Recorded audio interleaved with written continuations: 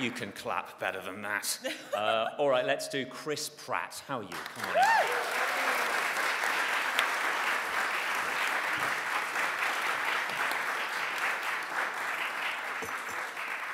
That's a bit better, but let's go for Zoe Saldana, and then maybe quickly afterwards, Dave Bautista as well.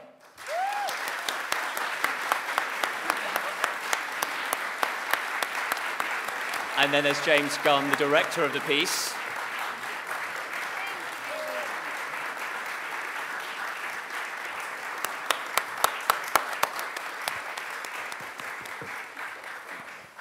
Mic's all working, everyone? Vin can't be here just now. Hopefully he'll be here shortly. He had a stilt mishap. That does happen. Now, I want to kick things off with a question for everyone, a classic first base one, but let's just do it. I'd love to know how you guys all individually got involved with the project and what appealed to you, the roles in particular, because they're all quite different, I'd say.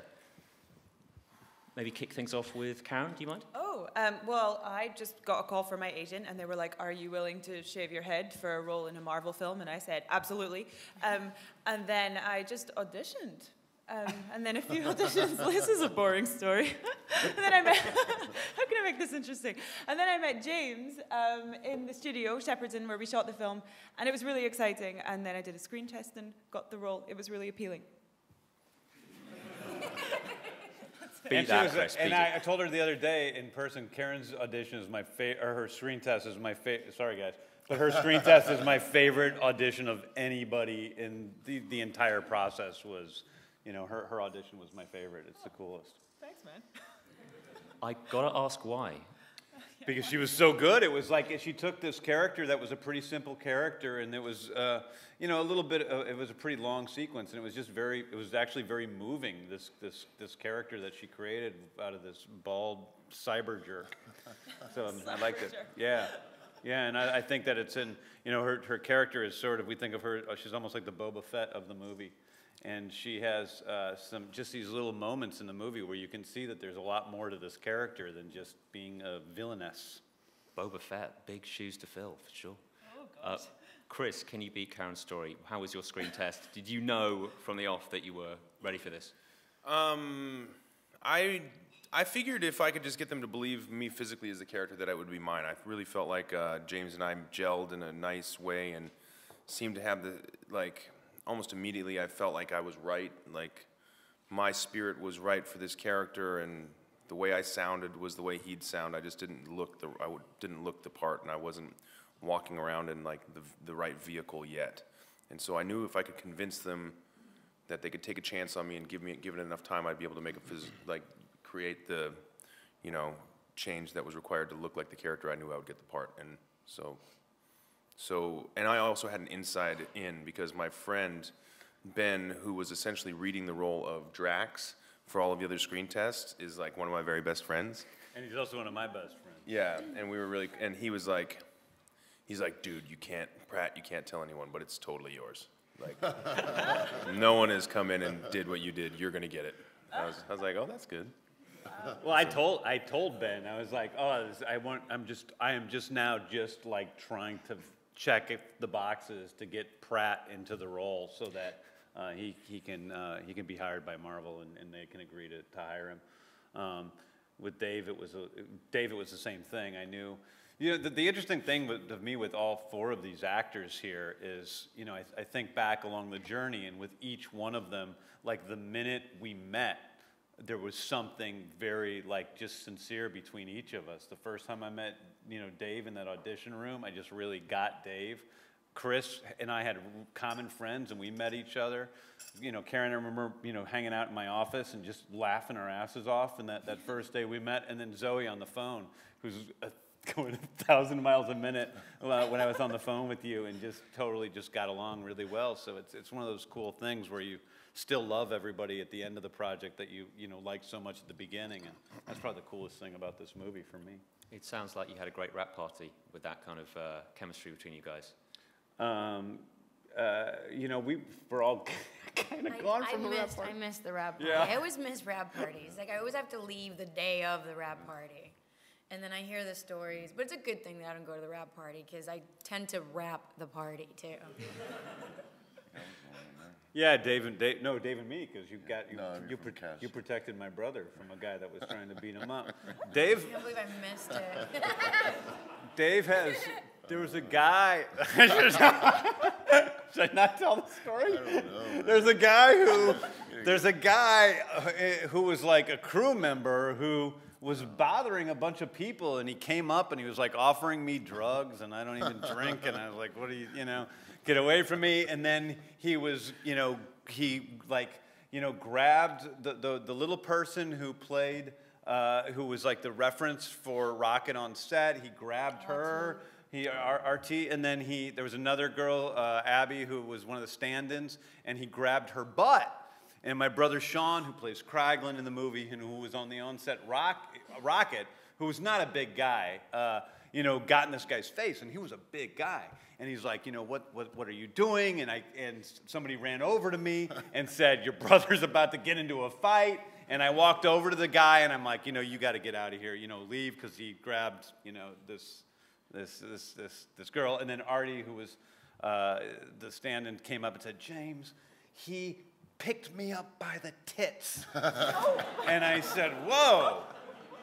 And Dave was there, and Dave said, what's the problem? And then this big guy came marching over to Dave, and he's like about to get in Dave's face, and Dave has actual superpowers, so it's pretty cool. And Dave just went like this with his hand, and he went, Look boom. at his hand, guys. Yeah. And he went. Not just, it's like a hand. He tapped the guy like this, and then the guy flew back like 30 feet. It was awesome. It was actual superpowers that Dave has, and I was pretty excited. When Good you times. When you ask someone how the rap party was, that is not the answer you expect. I think it's time for some questions from you guys. If you'd like, well, there you have it. Me too. He stole the show when we started working. I just had a soft spot for that big tree. He unconditionally loved us all. And even though, I'm mature and I'm pretty sane and I'm an actor, and you go, okay, this is make-believe, I know it's a fictional character. He moved me in such a way that I was like, screw that. Like, I want to believe that he's real because what he's making me feel is very real. So it's Groot. We have one for Groot. Yeah, I think for me, when the movie really takes off is when we zoom in on the Xandar Mall and we meet Rocket and Groot together, and you see Groot drinking out of the fountain, and you see Rocket with, looking through his vid screen for potential bounties, and that to me is the moment that there's this synergy that happens. Like, you take all of the parts, the Peter Quill, you've met Gamora, I don't think at that point we've met Drax yet, but you see somehow the sum is greater than the whole, and it's when Rocket is talking and he sees the little kid and he's like, who's this little guy? Look at this little, it's not cool to need help, and it's it becomes really fun, and you see that this world, this journey is going to be really good. So I'd say Rocket. I think Rocket probably in that moment steals the show for me. I suppose, James, for you, it's like picking your favorite kid, isn't it? Well, I have my favorite kid. It's Rocket, but I don't know if he necessarily steals the show. It's for me, in some ways, I think Groot. I just go by the tweets I get, and and frankly, I get more tweets about Groot and Bautista than anybody else. I like to say it's Bautista that steals the show because it embarrasses him, and so he's the one person I like to compliment as much as possible because he hates it. But really, I think everybody steals it. Chris obviously has emerged as a giant movie star from this movie, which is incredible. And Zoe is kind of the Clint Eastwood, and she's already so a cool. movie star. Yeah, you are already a movie star. And Karen is just so visually arresting. I think of her as just this. She has this gigantic beauty and charisma that's just so present. Rocket's, maybe the funniest, and Groot is the soul of the movie. And then, Bautista comes in, and he's just the most unique character in the whole movie, and he's so funny, and there's nobody else in the world that could play that role. So it's, you know, and actually one of the comments I got the most, like on Twitter and Facebook from people who've seen the movie, is that everybody kind of steals the movie in turn, and it really is an ensemble piece. And I think that's what makes it so good. There isn't that one character who everybody says, oh, it's this one guy. It's really the dynamism between the characters together that works more so than any individual character. Or it's the prosthetic leg. Which means the director. Yeah, sure. Saying that it's not easy being green. How did you find it? Let me tell you something. When you think of things that are sexy, they're usually in pink or black or white or red. They're not in green. We don't even like vegetables. Half of us don't even eat vegetables, and they're green. So we started out with a really tough, in a very tough position, and I've never approached a character on a superficial level in terms of like, yeah, make her tits bigger and make the jeans tighter around the butt. And this time, you should have been in the wardrobe room when I was having a fitting. I was like, no, Alex, you just pad them up more. You just make them like there, like out here. And the ass, get that wedgie just perfect. I was really concerned because I thought, if my character has to bring all the fanboys and find it appealing, we like things that are aesthetically beautiful, especially if it comes in a form of a woman. And, you know, green are Martians, swamp things are green, boogers are green. It's like, you know. So I was adamant about finding that right shade. And Dave, I've got to ask you, you know, being grey, what's it like? The tribal tattoos fascinate me. How hard is it to get that on every morning? I'm still stuck on boogers are green. Yeah, Sorry. I made long lists. Yeah, no, it was okay. It wasn't nearly as bad as people think for some reason, because I'd really become close with my makeup team. And so the comparison I like to make is if you could, you know, imagine yourself just hanging out with 5 of your friends for 4 hours and having, you know, some good conversation, a lot of laughs, and listening to good music, it kind of flies by. Yeah. You know, but if it was more the consecutive days rather than the hours in the chair, it was like when it got to be like 3, 4, 5, 6 days in a row, then your skin just got real sensitive and kind of raw, and you just wanted that day off to feel clean, you know, take a shower and stop digging gunk out of your ears and blowing stuff out of your nose. Did you blow green out of your nose? For like a month after we wrapped. But yeah, no, it wasn't as bad as you would think.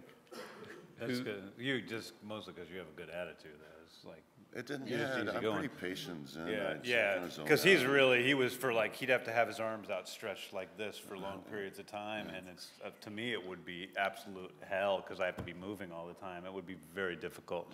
But I think one of with the green, the interesting thing for me is like, if I had to go back, I would really consider, you know, even though she's green in the comic books, changing her color because it was so hard. It took us so long to find a green that like worked. 10 You guys camera tests. wouldn't believe, because we found, you know, right away, you know, we have other characters who are blue. You know, Yondu and Ronan are both blue, and Nebula's blue. We have other characters who are, you know, smaller Yellow. characters who are yellow. We have other characters who are pink, and we found all of those colors were sort of, you know, natural to human beings in a strange sort of way. You could find a color that looked like skin, and green was really hard.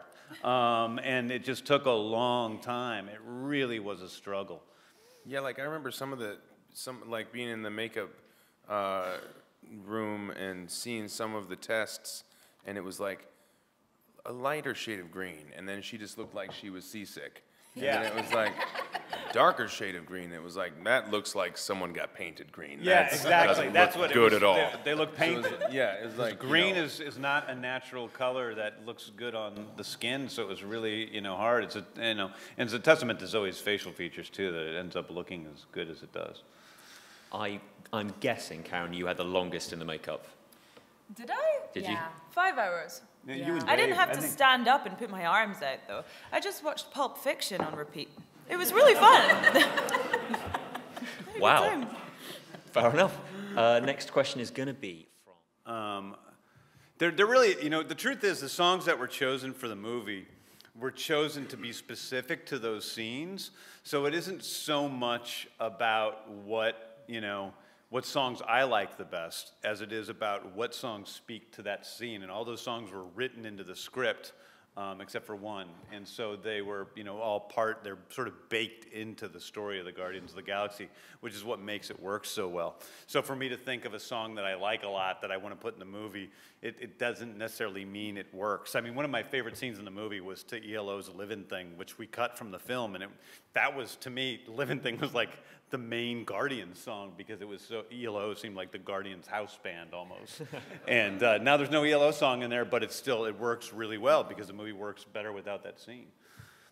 We need some ABBA in it. We need some Hall & Oates and some Air Supply. I had used Air Supply in Slither, so I've paid my Air Supply debt. That was fabulous. I wouldn't mind seeing Peter Quill try to seduce somebody to like Lionel Richie. Yeah. Like put it on like he's a Mac. Like hello. Is it me you're looking for? And they're just like super serious and play it real. Like that's how he's been getting with all these Fumalians. Is just like this one Lionel Richie track. Some purple girl, and she's just like crying because it's so beautiful. It's the most beautiful thing she's ever heard. Just super easy to hook up with Fumalians if all you need is Lionel Richie. See, this is what we do, guys. Fumalians. It is really a fact that Fumalians love Lionel Richie. Yeah, everyone knows that. Yeah. I just really want to ask what song we'll be playing when you kill Iron Man. I mean, probably not Lionel Richie. Hello. Is it me you're looking? Credits roll. 7 minutes into the movie, it's over. Totally worth it. And then the rest of the movie is like a Weekend at Bernie's type thing with Robert Downey Jr.'s body to make the most out of his contract. It's skittering across the desert with the Iron Man thrusters on. Yeah. He's flopping around. His dead body in the Iron Man costume. Yeah, totally. Guys, somebody get up and ask a question. Because we're gonna keep going all the way through lunch. I'm taking control of the situation. This is what it was like. One on more set, by question. the way. One more question. Let's have a relatively serious one, if that's possible. This lady. First off, thank you for having a raccoon in the film. Because you've got the raccoon in the film, Oreo is now coming to my wedding. So, thank you. Oh, great! Yes, Oreo Raccoon is he's the rescue raccoon. He was rescued when he was only, I think, 4 days old and hand-fed, and he's the raccoon who came with me as my date to the premiere last night. And he was the reference raccoon for Rocket, and he's a real sweet little guy. And I actually, after the premiere, I went over there and he tackled me and ripped my suit. But that's all right. Yeah, that's good to know because my fiancé will be obviously wearing a suit on the wedding day. So Yeah, you be careful. He's very nice. He'll never try to hurt you. Yeah, I have met him. But he likes to wrestle. Yeah. But my question is, it's for everybody, but Chris, your character Che in the OC had an otter as his spirit animal. I was just wondering what each Guardian's spirit animal would be. Wow. What is your she's spirit talking animal? about she's talking about this like really profound season of the OC where my character Che Winchester had a spirit animal, which was an otter, and it's really deep. It's like really kind of a subversive. I mean, actually, if you have like 45 minutes, I could kind of walk you through the episode. No, yeah, but that's a really good question. If everyone, what's your spirit animal? What's your character's spirit animal? Would be the question. I don't know. Do you guys have an answer? I'd like to point out I asked for a serious question, but You know, I guess for me, Peter Quill's spirit animal would probably be like a golden retriever. Yeah. Yeah. I see that. I see that. Yeah. He's a pup. He's like a puppy in a way, you know. He's still kind of that 9-year-old boy that got taken away, but he's like, screw it. I'm gonna chase my tail and chase frisbees, you know. Anyone else? I think usually I always find an animal for all the characters that I play. I just feel like we do also have animal personalities, and that's a good way of getting to know somebody on a primal level. But this time, Gamora wasn't an animal. You may think it's a reptile, but it wasn't. She was more of a bullfighter for me. Because obviously a woman cannot outfight a man with her strength, but she can outwit him. So I thought bullfighters definitely seducible into surrendering into the sword, which obviously is not something that I appreciate deeply, but the psychological journey of that moment is something worth just observing and noticing. So I just thought, well, if she's a woman, she's not going to be stronger than a lot of her opponents, but she's definitely going to be wittier. So yeah. How about you, Dave? What's your spirit animal? My spirit animal? Yeah. For Drax? Yeah, is it a bull? No, it'd probably be something like a big dumb dog, like Great Dane or something like that. Oh, Great Dane. Yeah. Yeah. We're going to go for another dog here. Karen, what are you going to pick? I mean, what animal takes itself way too seriously? Maybe like a sloth. No, that's... Those are passive.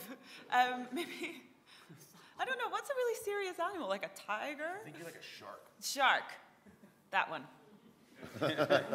A cybernetic shark. Yep. All right. Chris, those are some impressively smooth dance moves you do. Devastating dance moves. Did you come up with the choreography yourself?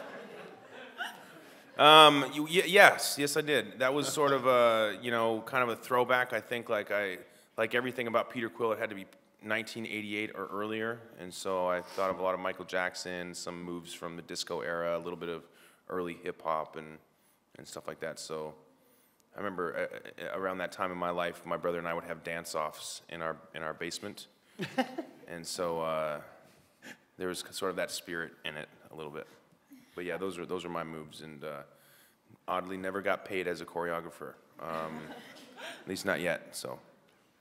Okay, we've got just time for a couple more. This gentleman here.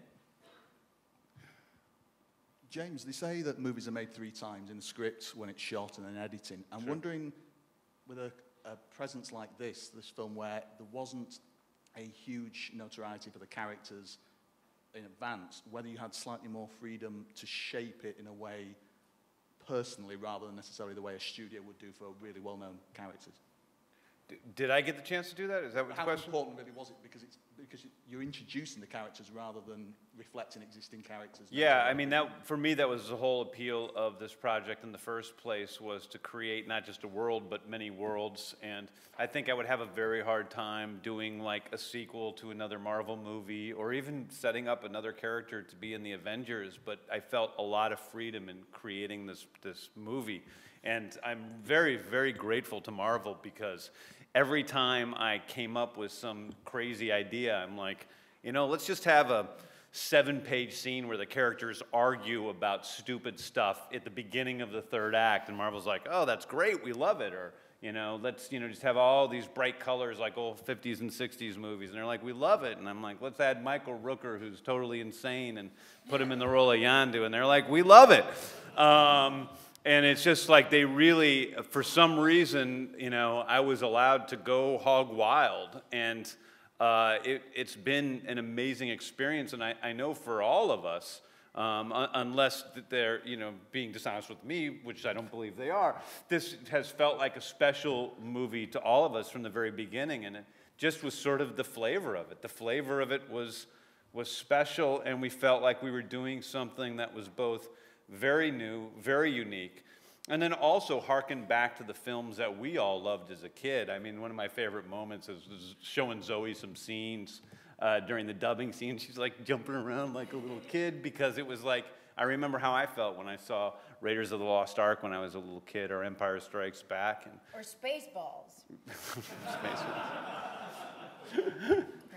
So it was fun to create that sort of thing, and try to make something that's, so many movies today are so dark and brooding. To be able to create something that's a little bit, more fun, but yet also has the emotional weight and the heart to it as well.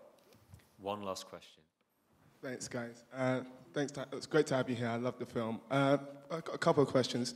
Firstly, for James, I think this is one of the best marketed campaigns for a Marvel film that I've seen. And I recognize that some of the footage we saw in the trailers wasn't in the final film. So how much footage can we expect to see in deleted scenes? And then for the cast, was there any particular scene that you filmed which didn't make the cut that you would have liked to have made the cut? There's a few deleted scenes that we have that aren't in the movie, and there are also outtakes of things that, because we would goof around a lot on set doing things, and sometimes those are used in the trailer as well. So I forgot your question. Which deleted scenes do you wish you could have Well, somehow no, there was kept in? another question before that. Marketing. Oh, the marketing. The marketing's amazing. Like, the truth is, I'll be completely honest with you. Like, we went out and we tested those original trailers that we did for the movie. We had like a really like mainstream one that made it look all serious, and that these guys were like, you know, made it look like a very just normal like science fiction space movie. And then we had the trailer that we did with Hooked on a Feeling and all of that stuff. And we took them out to malls and showed people. And people were kind of like, I don't like any of these, you know? And so we're like, well, if they hate them all, then we might as well go with the one that is most honest and true to the film, which was the Hooked on a Feeling one, which really gave you a flavor of what the movie was. And it just shows you that stuff is all bullshit, because people then love the trailer. We beat every other movie, and you know, we had, you know, in our time slot, we had 3 times the amount of hits that Man of Steel had on the first day, and nobody knows who the Guardians of the Galaxy are. So it worked really well, and it was just because it was true to the movie, and that's been our philosophy every step of the way.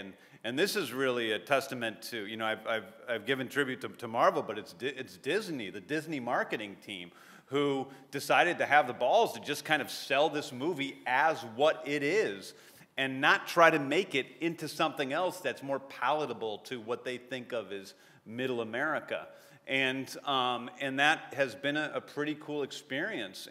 And marketing, you know, the test would have said, don't do that. And they did it. And somehow, we'll find out if it worked in a couple days, but it seems to have worked pretty well. Scenes. There are a couple of scenes that we shot, Gamora and Nebula, where you sort of explain that dysfunctional relationship that Ronan, Nebula, and Gamora had by being abducted and forced into a life of crime and violence by Thanos and his group of thugs. And I would love to see that in the DVD. Me too. Me too. Me too. Thank you all for coming to this rather uproarious press conference. I'm sure Vin Diesel is about to spring in at any moment, but yes. This has been the Guardians of the Galaxy press conference here in London. Thank you so much, everybody, for coming down. Thank you. Thanks, guys.